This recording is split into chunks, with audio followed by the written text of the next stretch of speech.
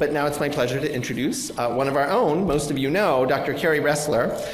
For those of you who don't know him, he is a professor of psychiatry at Harvard Medical School, and he has many roles here at the hospital. He's the James and Patricia Poitras Chair of Psychiatry. He's our Chief Scientific Officer and Chief of the Division of Depression and Anxiety Disorders. His work focuses on translational research, bridging molecular neurobiology and animal models with human genetic research on emotion, particularly fear and anxiety disorders, with a particular focus on civilian post-traumatic stress disorder. He's published over 250 manuscripts and texts, ranging from basic molecular and cellular mechanisms of fear processing to understanding how emotion is encoded in a region of the brain called the amygdala in both animal models and human patients. He's particularly interested in how developmental trauma affects the developing neural circuits that underlie emotion, leading to increased risk for adult psychiatric disorders such as depression, anxiety, and PTSD. And today he's going to speak with us on neurobiology and molecular mechanisms of fear and habit, translation to PTSD and addiction. Please join me in giving a warm welcome to Dr. Kerry Ressler. Thanks so much, Chris, and thanks for all you do, Chris, for all of us. It's such a pleasure to work with you on this and many other things. Yet again, reminder, McLean Research Day, see you next Wednesday. All right, so you may have noticed, first of all, my disclaimer is I always find it fascinating that you can speak around the world and speaking at home is always the most anxiety-provoking, so hopefully I won't blow it too badly today. But my title changed a bit. Last year, in the early fall, I gave grand rounds and talked really about some of our main core work on amygdala and fear, and I'll include some of that today. Also thought about talking more about some of the current collaborations with Melissa Kaufman and Sherry Winternitz and the Hill Center and the Women's Mental Health programs, but Lauren and Melissa have recently given great overviews of that. So I was motivated by a new collaboration with the addictions program and division with Shelley and Hillary and Roger that we're putting together, as well as some work from Jung Soo in our lab, who's starting to putting in an R21 as well for basic science models of alcohol addiction, that I thought this would be a fun opportunity for me to share some of our work over the years, really looking at the intersection of PTSD and addiction. And particularly the main thesis I'll leave you with is that though we, I think, clinically think about these as being highly comorbid, we may not often think about their shared circuitry and the way that they may have a very shared similar biology. And that's what I hope to leave you with today. So I always start with, both fear and habits, as I'll be talking about, are conserved. These are basic processes for survival, and fear is certainly evolutionarily useful. We have very rapid circuit-based mechanisms for immediate reflexive responses to threats in our environment. And of course, these are critical for essentially all mammalian evolution. But what this leads to, I think, in our modern world is a whole set of anxiety-related and stress-related disorders. And our group focuses primarily on post-traumatic stress as one extreme of a fear-based disorder. And one of the things that over the years we've been thinking more about is as we do research on and talk to people who do addictions basic science research, and we're focusing on fear and threat basic science research, is that we have very similar processes, particularly when we're looking at classical conditioning paradigms with aversive versus appetitive behavior, and yet we often have entirely different language and semantics. But the more you dive into that, you realize we're kind of talking about the same thing. And one of the questions I'll pose for you today is, can we think of fear as a reflexive habit, just like addiction is a reflexive habit towards approaching the cue? Fear, you're avoiding the cue, and we'll come back to that concept. But before I dive into the data, I will give you a brief primer on PTSD. So again, post-traumatic stress in the current DSM-5 nosology includes intrusions with flashbacks and nightmares. Of course, before any of this, you have to have had a significant exposure to a traumatic event. And another, I think, parallel that we may not often think about is with addictions, you have to have exposure to the addictive drug or alcohol. You can't be addicted to something if you've never had that inciting event, but it's how you then respond and your brain responds over time. With PTSD, people who end up with PTSD, they're roughly 5 to 10% following a severe trauma, they can't seem to recover. And they have ongoing intrusions, flashbacks, nightmares, avoidance of places, people, negative alterations, depression symptoms, poor concentration, and then this more anxiety, fear cues of increasing startle, jumpiness, insomnia, etc. And one of the most common things you'll hear is, I always feel afraid, I don't feel safe, I can't find safety. And actually, Lisa Najovic's work on comorbid PTSD and addiction, the title of that program is called Seeking Safety. So, the first thing I thought I would do is just get us sort of on the same plane of thinking about patients with PTSD with a brief video from the PTSD Alliance. It was done a number of years ago, but I think still nicely describes in their own words. I was 18 when I was raped. I tried to put it behind me to get over it, but the truth is, I can't. I feel nervous and jumpy. Sometimes I wake up in the night and I think he's there. In my room. I knew something was wrong with me. I just didn't know what. And I didn't know what to do about it. He used to beat me up, especially when he'd been drinking. We've been divorced for 2 years now, but I still don't feel safe. I can't focus on things at work. At home, I just don't care. Since it happened, nothing makes me happy, nothing makes me sad. I just want to be alone. I don't like to go out. See, I'm afraid of what might happen. I'm afraid I'll lose it. I'm not the person I used to be. I'm afraid I'll never be the same. Okay, so it's this set of symptoms that can be diverse but tend to have these common themes in the aftermath of trauma. And of course, the central question is, why do some people develop PTSD following a severe trauma, whereas the vast majority, 90%, don't? And we think that a significant component of this is genetic. And I will show some data a little bit later showing some of the more recent data. But years of work with twin studies, for example, has shown that approximately 30 to 50% of the differential risk for who develops PTSD versus not is genetic. And so a fair amount of my talk today will be giving you examples of where the field stands in both the genetics of PTSD, but also some early work looking at the intersection of genetics of addiction in people who have been traumatized. And of course, the role of trauma is critical. But we also know that early developmental trauma, which is a big risk factor for all things in psychiatry, is a huge risk factor for PTSD as well. And those with a history of childhood trauma are more likely to develop PTSD following an adult trauma. But of course, trauma-related disorders are many, and though we tend to focus on post-traumatic stress, depression, anxiety, and of course addictions can all follow trauma as well.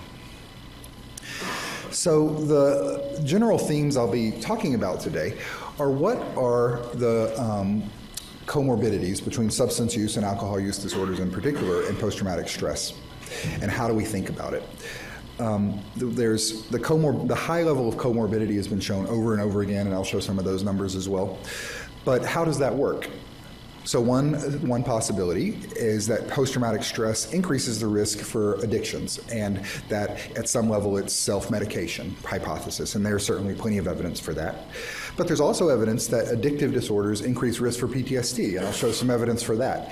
One of the things to be thinking about is this essential theme will be that top-down regulation of prefrontal control of amygdala and accumbens-driven reflexive behaviors is dysregulated in both of these disorders, and that the disorder themselves feed into further dysregulation of top-down regulation. I'll talk about the shared neural circuitry, shared deficits and extinction or recovery, some of the concepts of habitual behavior versus goal-directed behavior, and how those can be thought of similarly in both of these situations, and then maybe shared genetic risks or circuits that can be shared. So to start with, the sort of canonical areas involved in post-traumatic stress are the amygdala really as the final common output of the fear response, and its modulation or dysregulation in the case of PTSD between the prefrontal cortical areas in terms of top-down inhibition of the amygdala and the hippocampus in terms of providing both contextualization of information, specification versus generalization, and the ability to extinguish the fearful memory. And many of these same processes are happening, at least in the classical conditioning aspects of addiction. This is George Koob's summary of the various aspects of addiction, from binging, withdrawal, and preoccupation and craving. But the critical part, and what he tends to call the dark side of addiction, is well-known data that stress and amygdala-mediated stress can also increase risk for relapse. And I think the circuits that I'll be mostly focusing on are the hippocampal amygdala and prefrontal cortical amygdala roles in both of these disorders, as well as some on the role of the accumbens as well, which we generally associate with addictions, but how that may be playing a role as well in the recovery from fear. So the first data, a lot of the human data I show today will be from our Grady Trauma Project. We've, over the last 18 years, I guess, interviewed about 10,000 people in inner city Atlanta. And this started as an observation that our general mental health clinics in Fulton County Health System, which was the outpatient mental health center in inner city central Atlanta, that we had high rates of trauma. Pretty much everybody we asked, they were traumatized, and yet their diagnoses were bipolar or schizophrenia or severe depression with psychotic features or her addiction. So we did a small study of a couple hundred people while they were waiting in the waiting rooms, and we found that something like 40% of the people met PTSD criteria, but only about 5% of them had any mention of trauma or PTSD in their chart. And so that began the Grady Trauma Project, where we said, this is an underrepresented and recognized thing. We moved our interviews to the general medical clinics because a lot of the reviewers and people say, well, we know that people with severe mental illness have high levels of trauma. You're not telling us anything new. And we really thought we were seeing something that was more representative of rates of trauma and PTSD in general inner city populations. And so now, 10,000 people later, the numbers have basically held up. Roughly 40% of the people have post-traumatic stress. About 50% know somebody personally who's been murdered. About 90+% have experienced severe Criterion A trauma. So my joke there generally is, well, now you know why I left Atlanta, but but unfortunately that's really numbers that we see in Detroit, in DC, in Chicago, in LA. This is an endemic problem of inner city America. So part of the goal of the Grady Trauma Project is to put science to the problem of minority urban trauma and the ramifications. And one of those ramifications is increased addiction.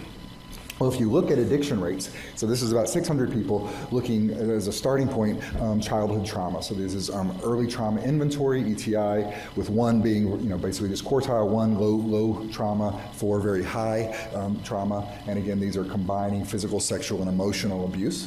And what we see across all primary addictive categories is much higher rates of addiction in the case of those with severe childhood trauma. It's a well-known thing, but we see it here as well. And it really raises the question of, to what extent do the addiction problems and the inner city cycle of violence issues at some level have as a core the untreated trauma?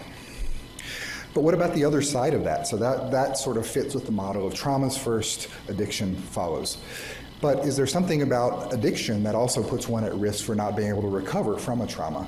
So a relatively new study we began several years ago is identifying people in the emergency departments at Grady Memorial Hospital, and that's now led to a UO1 project that will be followed up both at Grady and here at McLean, following people up after being enrolled at the emergency departments at Boston University, Boston City Hospital, and MGH. But from the early data, we one study with John Zabrowski, who's now a resident here actually, was looking at people, their audit score, their alcohol use score from the last year, interviewed at the time of the trauma. So we said, okay, you just got traumatized. How much alcohol have you been using in the last year? Does that predict anything about your recovery? And it highly associates with increased rates of PTSD symptoms, suggesting that a prior history of addiction may affect recovery. And one of the things I'll come back to several times is the hypothesis that the top-down regulation of recovery of extinction behaviors is dysregulated in addiction, and that transfers to dysregulation of being able to extinguish fearful cues as well. So what are the areas we're talking about? So again, there's the medial prefrontal areas, which the most commonly talked about areas are the ventral medial prefrontal. CG25 is right here that Heather Mayberg talks about as being involved in depression. The anterior cingulate is often involved in enhancing fear, but both the ventromedial prefrontal and the orbitofrontal prefrontal are generally associated with decreasing fear behavior. So we usually think of these as sort of brakes on the amygdala, and this as enhancing amygdala function. And hippocampus can go both ways.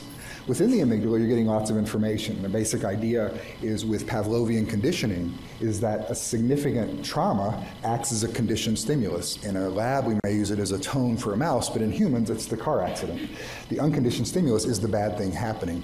But in the person with PTSD, they've now paired the unconditioned bad outcome with the car, and now they avoid cars and driving in roads and that kind of thing. And the amygdala itself, after encoding this information, has hardwired outputs to numerous brainstem areas, leading to essentially all the symptoms of both fear and threat responding, but they can also be thought of as the reflexive symptoms involved in panic and anxiety. So increased heart rate, GI distress, ulcers, panting, respiratory distress, cortisol, etc. Such that this is one of the few places we understand in neuroscience and psychiatry where we have a known circuit with a specific hardwired set of known reflexive behaviors that we can nicely lay upon specific symptoms. And so I think that makes it a particularly tractable model in question. So again, in humans, the amygdala has been shown to be dysregulated in fear and to be overactive in PTSD in multiple studies. This was one of the early studies. Of course, Scott Rausch had done a lot of the previous work in the 90s and early 2000s with Kilgore and others on the role of amygdala in PTSD. With Amit Etkin, he and Tori Wager showed that looking at fearful versus neutral faces gave increased amygdala activation on fMRI bold tasks across a host of different anxiety-related disorders, in particular PTSD. In our own group, we've shown this in several different ways, and this particular study by Jenny Stevens, again from the Grady Trauma Project, showed increased amygdala activation in those with PTSD versus trauma controls in an all-female traumatized cohort from inner-city Atlanta. But interestingly, in addition to showing enhanced amygdala activation as a function in fearful faces as a function of PTSD, we also see decreased subgenual activation. So again, consistent with the idea of less top-down regulation over the amygdala. In very recent work that's now in press at Biological Psychiatry, we've further examined the emergency department study that I was telling you about. So within this group, we identify people in the first 4 hours after a trauma, draw bloods, a whole host of things, see them at 2 and 4 weeks later. And at 4 weeks later, we do a scan, and they're doing a number of things, but one of them is looking at amygdala activation to fearful faces, the same task I just showed you.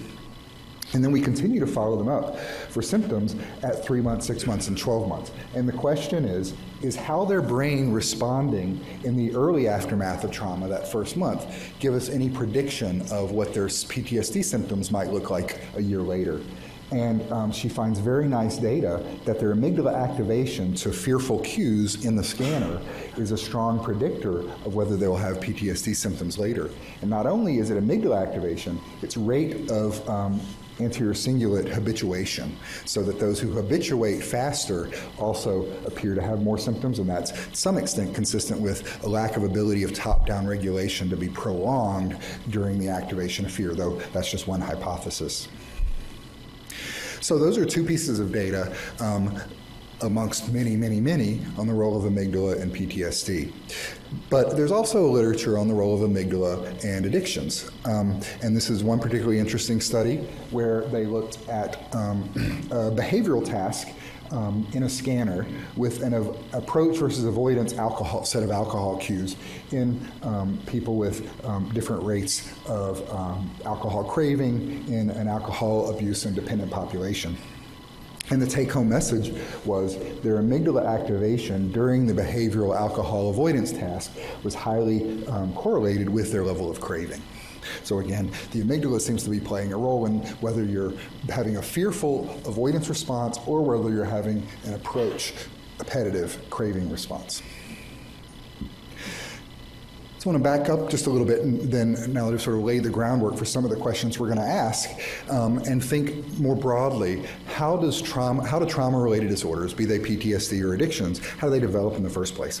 And again, the first question is, why do only about 10% of those who are traumatized develop PTSD at all? And the first part of that is genetic, we think, and I'll walk through some of the data on different ways to think about genetic risk for PTSD.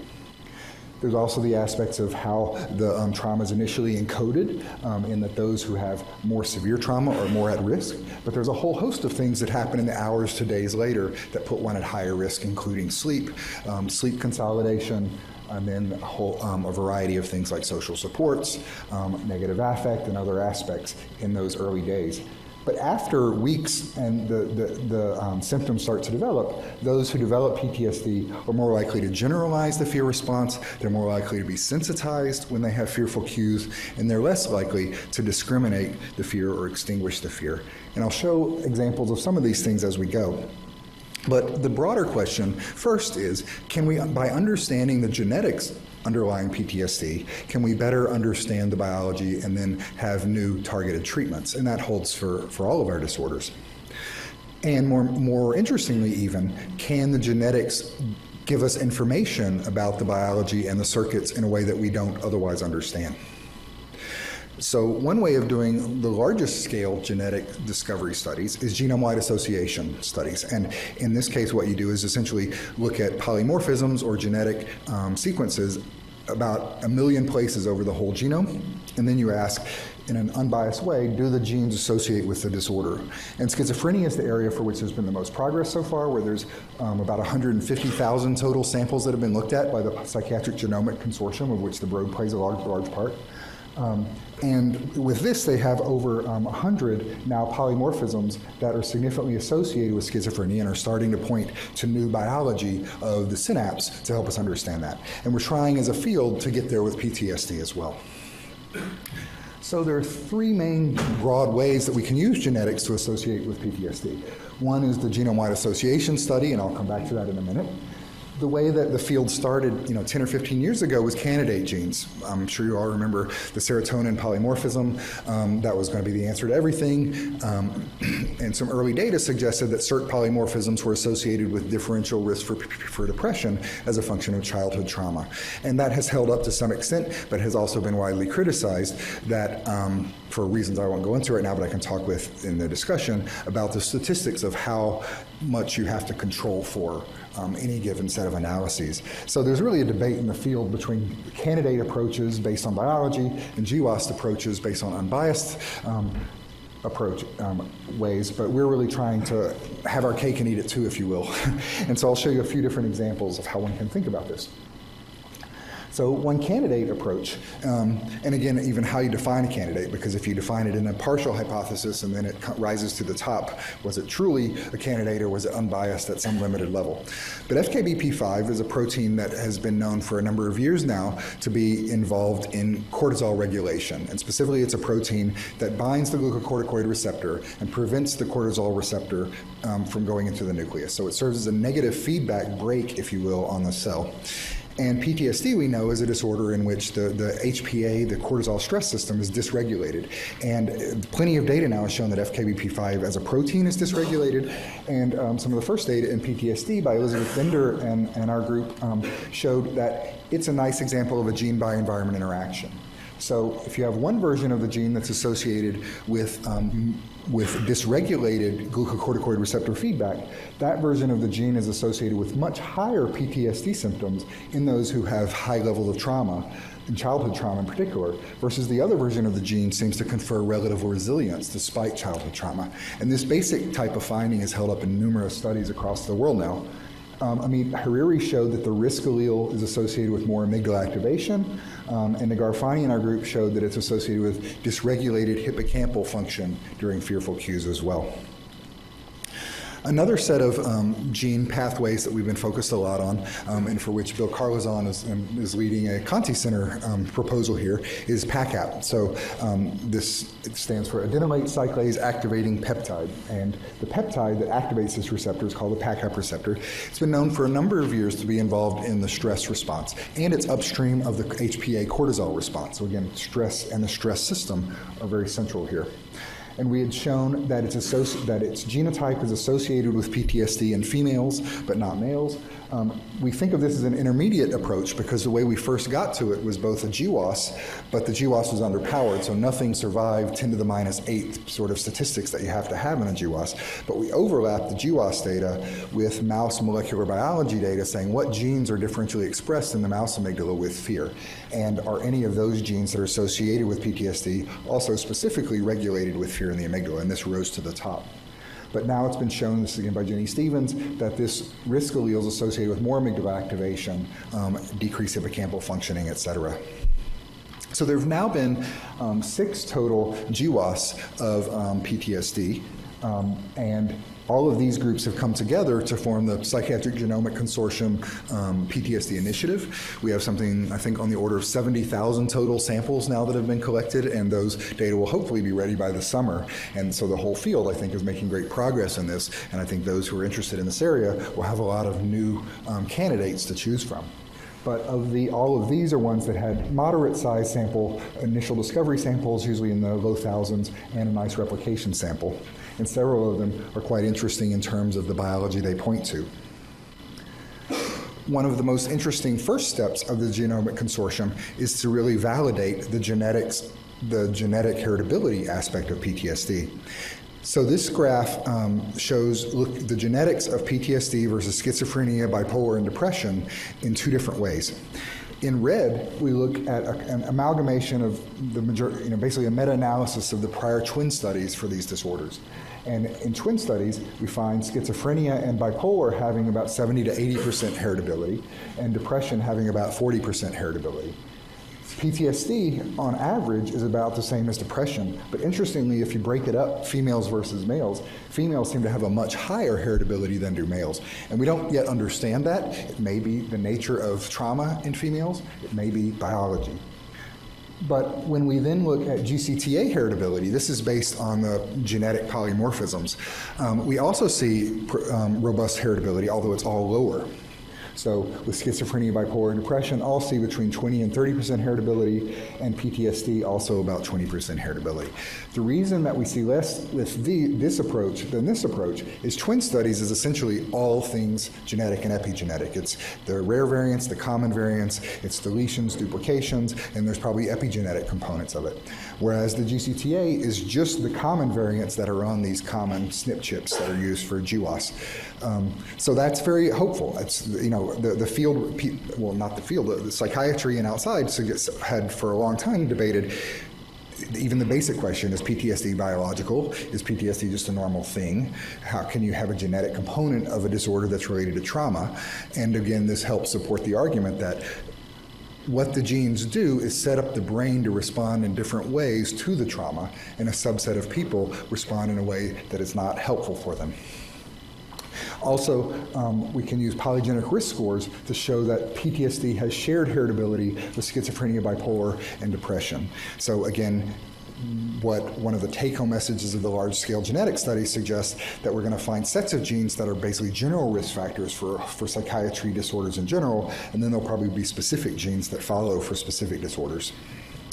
One of the first GWAS from Joel Gelerntner's group at Yale showed a SNP related to PTSD that we replicated in the Grady Trauma Project.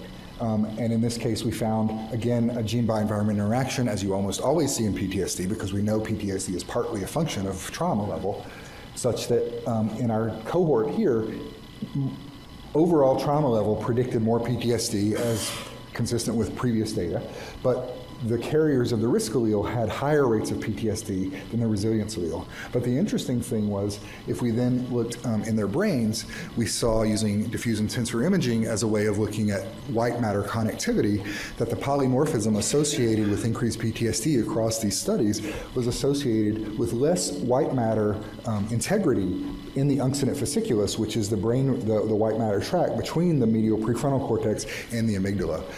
So given that this is the path that keeps coming up over and over again. It's quite exciting that this particular genetic variant seems to associate with this intermediate phenotype of decreased medial prefrontal regulation. And we don't know a lot yet about COBOL, and we don't have any animal models yet, but it's thought it's chordactin blue, it regulates actin polymerization, and one could hypothesize that it's involved in axonal or dendritic regulation in these pathways. Another study, this is our GWAS, led by Lynn Alming and our group from the Grady Trauma Project and Cohen Veterans Center at NYU, finding another polymorphism significantly associated with PTSD. And this one was interesting because when we looked at fearful faces activation, we again saw at a whole brain level differences in dorsolateral and dorsomedial activation, which again come up over and over again in these disorders. Some new data that we're particularly interested in that I thought was relevant to today was we also looked at alcohol use based on the audit total score in this highly traumatized population with the basis hypothesis of in people who are both traumatized and alcohol abusing, do they have a unique set of genetic risk for their alcohol use? And we found one polymorphism that was significant and that replicated in several groups. This is, so we identified it initially in an all African American inner city population. It replicated in the Marine resiliency study, so a Marine PTSD study across racial groups, as well as a biomarker, a separate cohort. What was interesting is the SNP is closest to a gene and what would look like is in the upstream potential regulatory region of a gene called SLTC1. So what is that?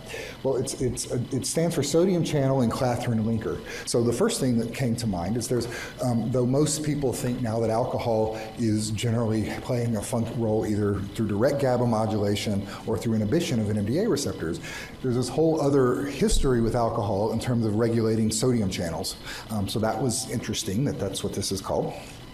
And what it turns out is that what this particular protein does is it's involved in clathrin, which is a set of proteins that cause endocytosis of channels. So it regulates sodium channel function, and it's almost exclusively expressed in the cerebellum.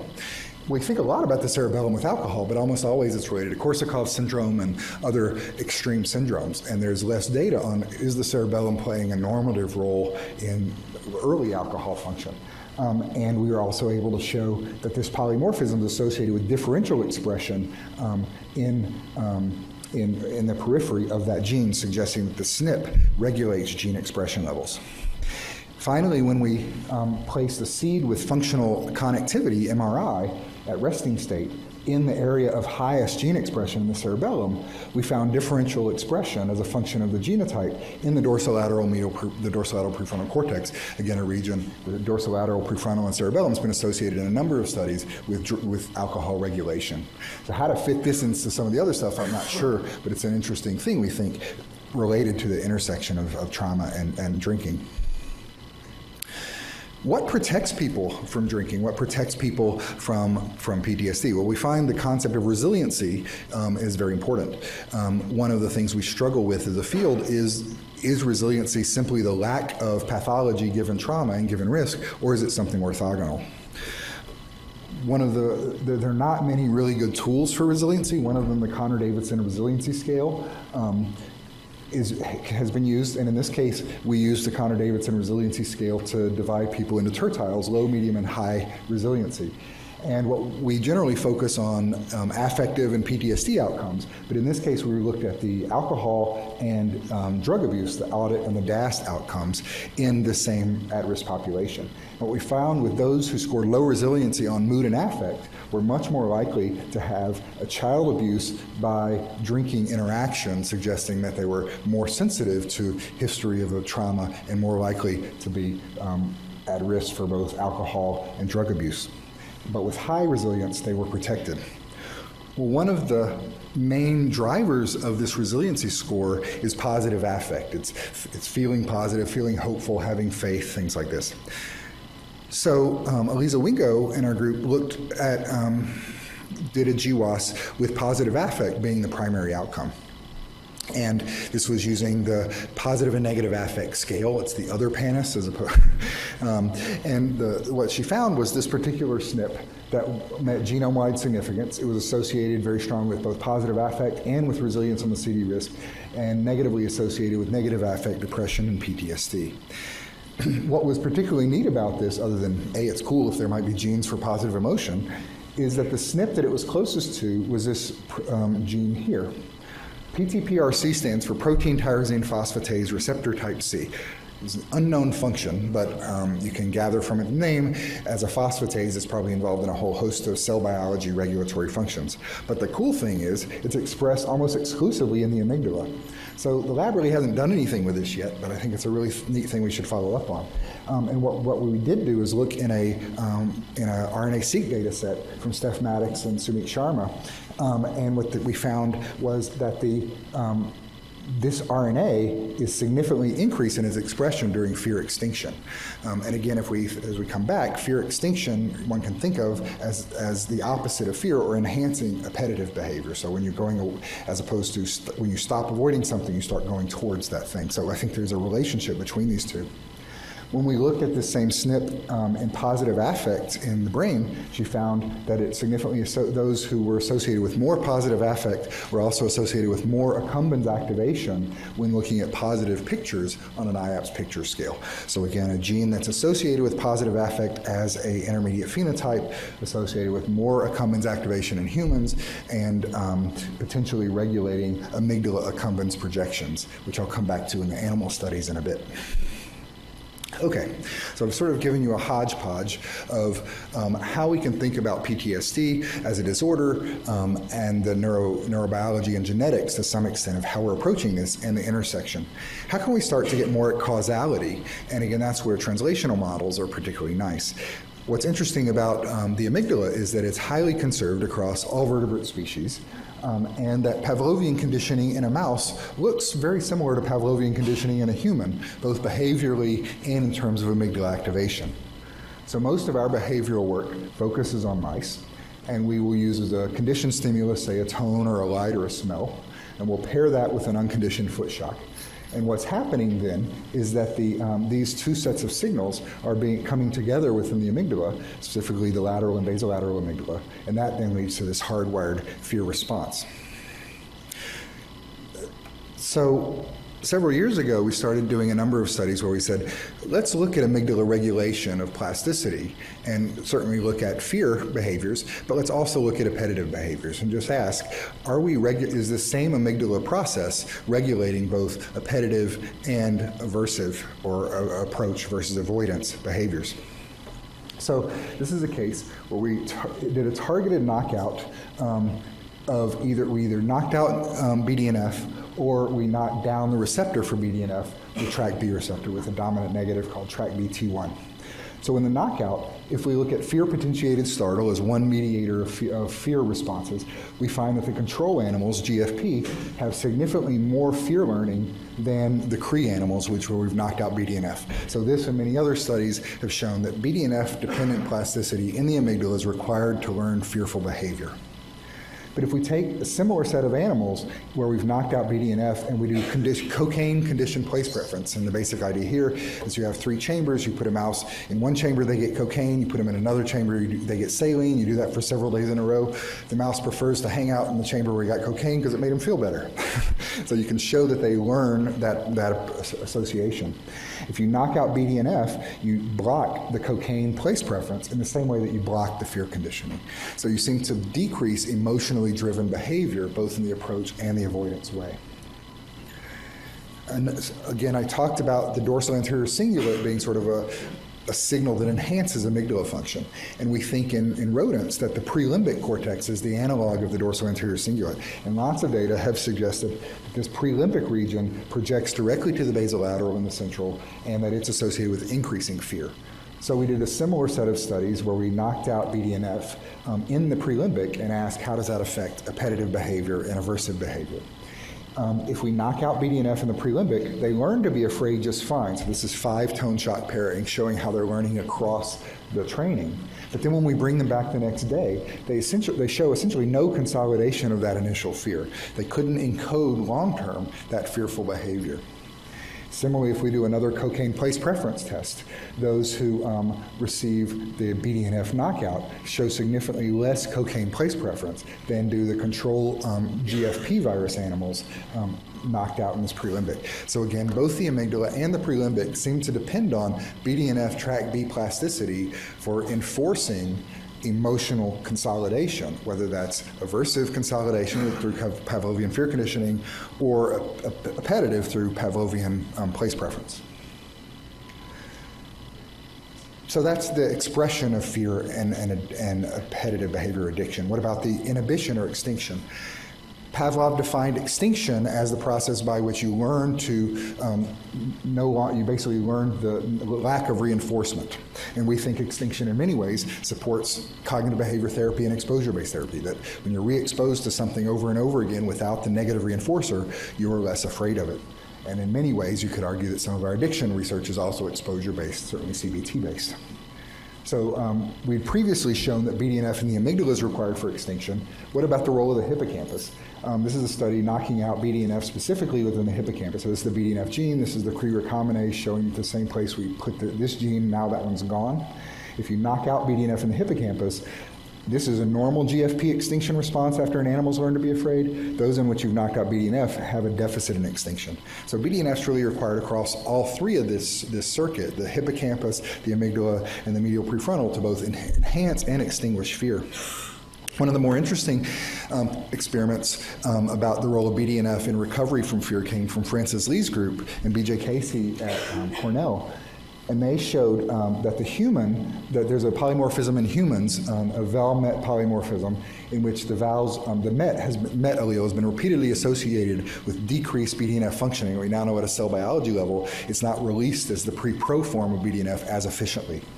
And in this particular case, they showed those with the Met carriers had a deficit in extinction if they were trained to be afraid. They then made a transgenic mouse in which they, like Uwe Rudolph does, they took the entire human version of the BDNF exon, stuck it into the mouse, and showed that the Met version of the BDNF in the mouse also has a deficit in extinction, suggesting then that quantifiable differences in BDNF at a genetic level lead to differences in recovery from fear responses. So just one more set of mouse studies related to this. Most recently with Shannon Gorley, a collaborator at Emory, and Kelsey Zimmerman, who is now in Australia but was a graduate student, looked at the role of orbitofrontal cortex in behavioral flexibility and extinction behaviors.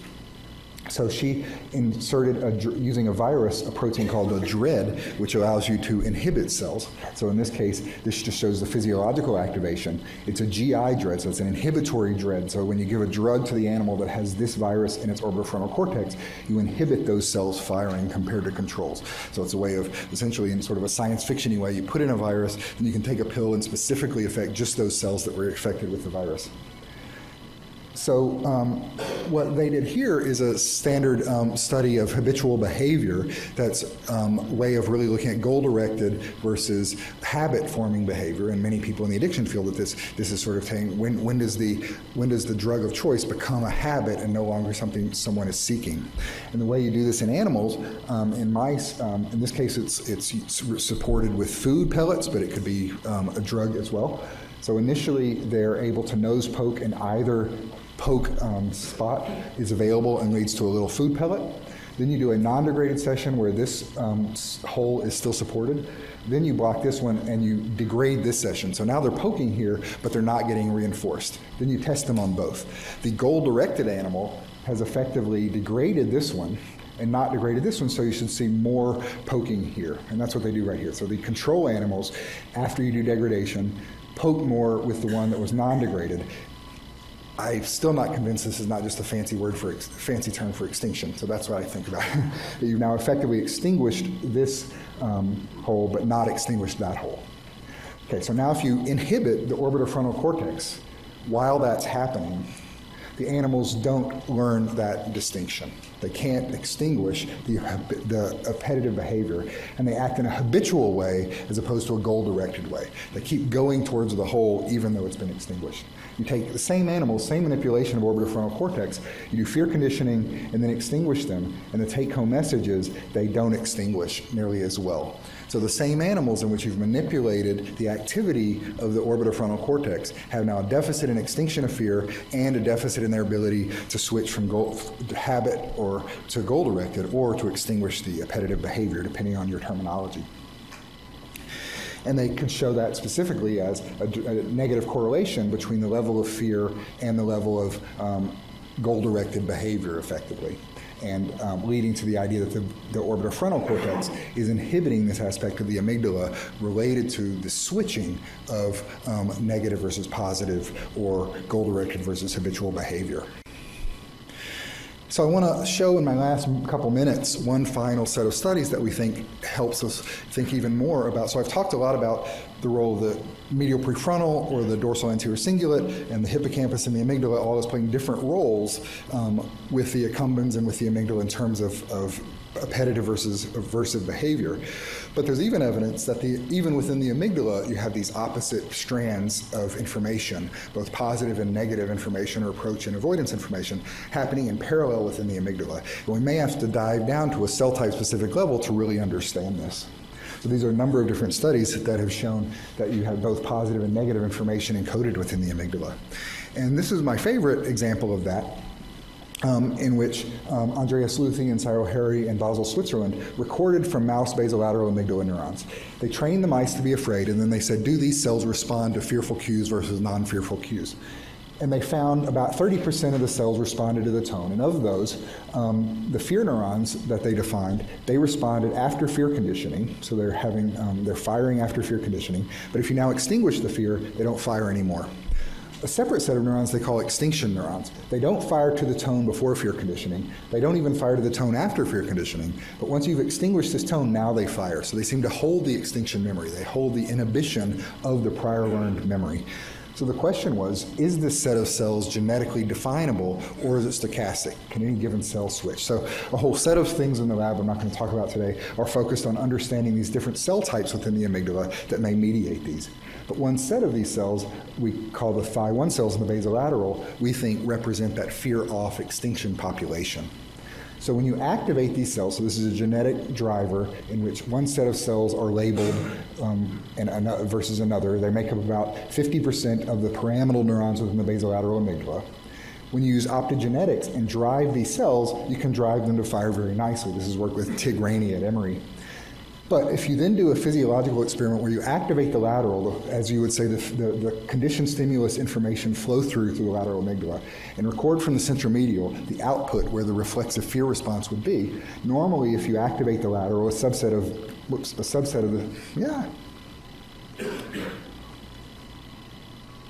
the centromedial cells would fire. So this is that canonical flow through, CS coming in, output fear.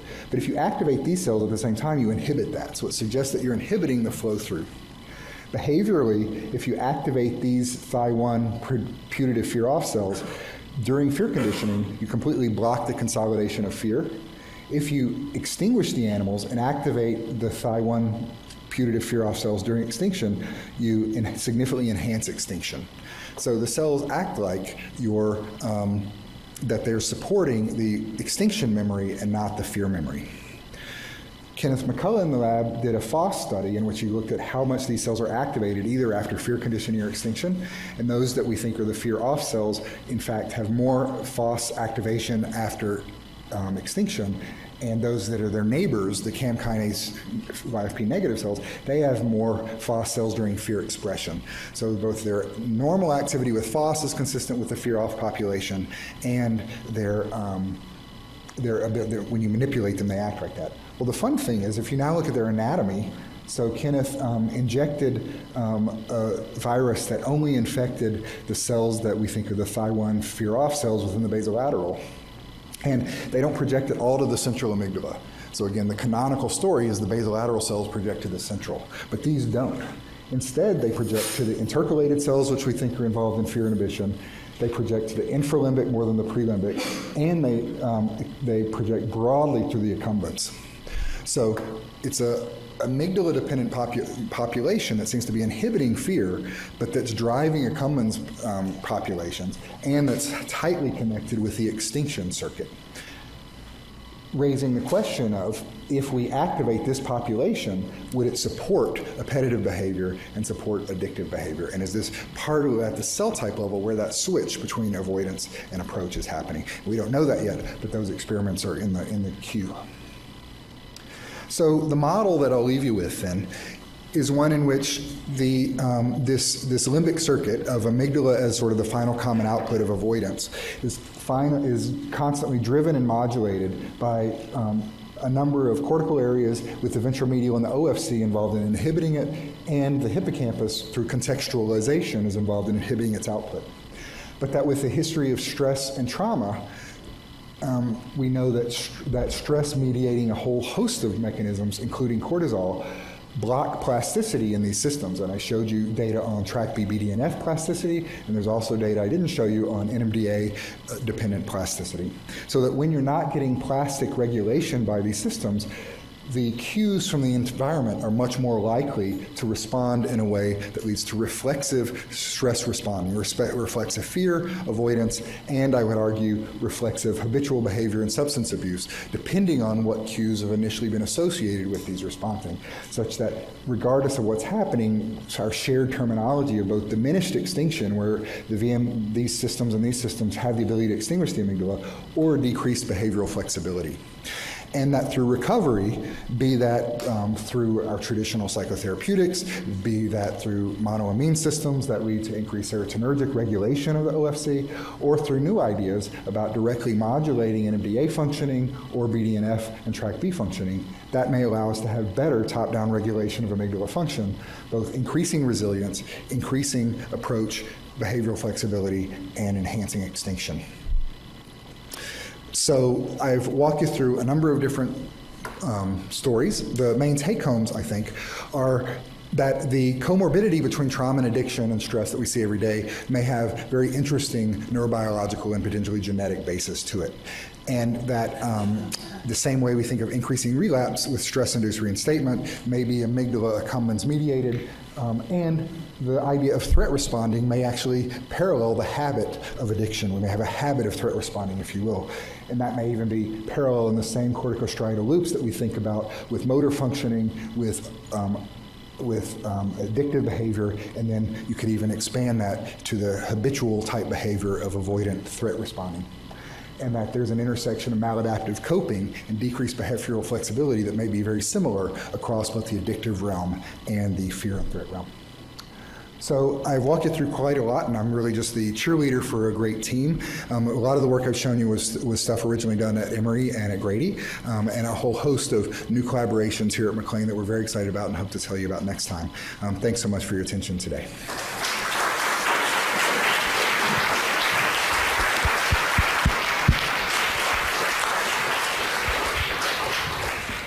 A few minutes for questions? Yeah. If you can wait for microphones to come to you if you have a question. Hi, two questions. One, is there any behavioral change in a mouse whose BDNF has been knocked out genetically in terms of socializing and whatever mice normally do? And the second question just is, how do you measure relative neuronal activity with an electrode, post-sacrifice, or imaging? How do you measure the various activities of the very close cells to each other? So for the first answer, there's a lot of behavioral differences if you knock out BDNF-dependent plasticity. Mostly they just don't learn very well. So what's interesting is if they get stuck wherever they were. If you knock out BDNF before you train them to be afraid, they never learn to be afraid. If you train them to be afraid, then knock it out, they never learn to inhibit that fear. And that also happens with social learning as well. There's a lot of neat new tools for how do you do cell type specific physiology. One way to do it that I'll defer you to Jung, who can tell you all about it in a future talk, but you can use these cell type specific markers to, so you can do a multi-electrode recording, for example, so you see a lot of different cell signals. Then you can use optogenetics to drive one of those cells and not other of those cells, and then you know which of those cell signals is that particular driver, and that way is one way of several different, you can do cell type specific recording in a living, walking around, behaving animal.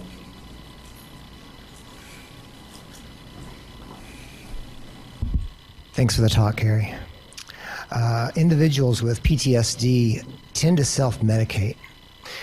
So the correlation data you showed earlier, do you see that that could be a confound?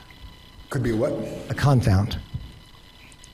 Well, I guess I would totally agree with what you said, but I think when we say self-medication, I think we often think more of a dynamic way or other ways, and I'm saying there may be a neural basis for the self-medication because it may be that these circuits are driving that tendency to act in a more habitual behavior, and so what their own perception may be, I'm self-medicating, it makes me feel better, but it may also be that they're driven in a habitual way that they have a hard time controlling.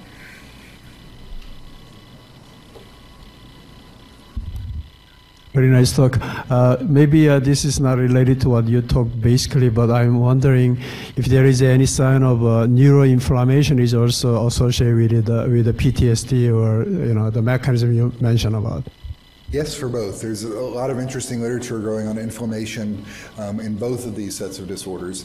And I think the more we look at, almost anything that is stressful to the organism leads to increased neuroinflammatory responses in the brain. And how, I think one of the really interesting questions is, in the same way we're trying to understand at a hormonal level how stress hormones and other hormones affect specific circuits, how does neuroinflammation also integrate within specific circuits as opposed to just being a broad, general bad thing?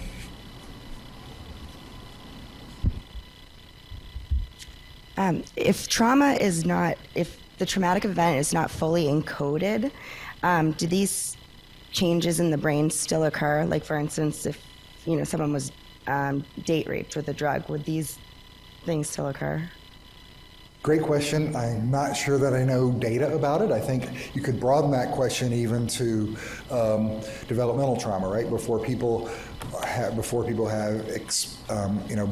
or 4 years old, you don't typically have a lot of declarative memories. And so I think one way of answering it, without really having any data at all, is to remember that these are all parallel memory systems. And when we think gestaltly as a memory, we sort of think of everything. But it turns out that our sensory memory is being encoded in parallel with our emotional memory, which is being encoded in parallel with our contextual and declarative memories. And so that we're likely forming some memory tracks even when other ones can't be, which may make it even more difficult to access them for treatment.